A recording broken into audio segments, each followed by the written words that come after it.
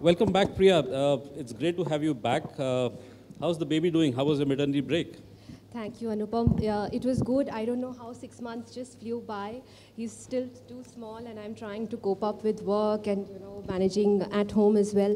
I have my family currently staying with me, but I don't know how long they'll stay actually, because they have to go back to my hometown, and my husband keeps traveling. So I'm very unclear on how I'm going to manage both fronts. Oh, absolutely, and I think that's one of the reasons why we're having this discussion, to see how we can help you out through this stage. Sure.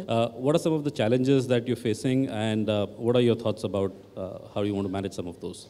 Anupam, one, of course, I don't know too many women in the team who've come back from a maternity leave, and I'm sure in the organization, in other teams, there would be people who have come back.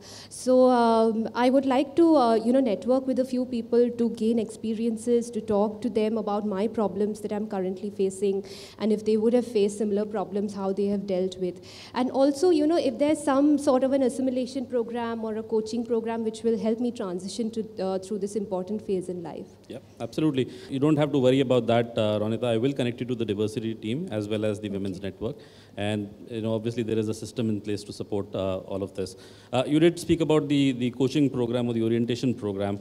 Now we do organize a group coaching workshop for women returning to work post the maternity leave. Okay. And the broad areas for discussion really are around defining some of your priorities, finding a work-life balance, sharing some of the career stories, and then we have well-reputed external facilitators who kind of conduct these sessions for you. Okay. It's also a fair bit of peer coaching that happens, because you will have other participants along with you. Okay. And some of those relationships that you form during the program continue much after the program does.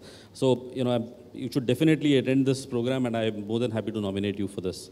Sure, thank you, Anupam. That's really great. I'm really thankful that you're my manager. I am not too sure if somebody else would have been in your position, would I have got this much of support.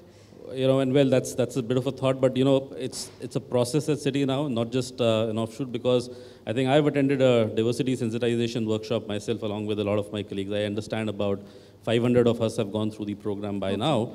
And the program has also helped me uncover some of the probably unconscious biases that I've been dealing with. So it's not a one-off affair, it's not manager dependent, it is now a well-ingrained process in CITI. And this really helps us to have some of these critical conversations at times like these, and also retain the diverse talent that we have. Thank you so much, Anupam. Really grateful for this conversation. Absolutely. Thank you. Just to summarize, what was depicted here is a role play, depicting one of the CITI practices in diversity that we do. Just to be honest, when we started our journey 2.5 years back, we were not very sure on what we need to do on D&I, what were our challenges. So we started with an intensive cultural audit. Thank you.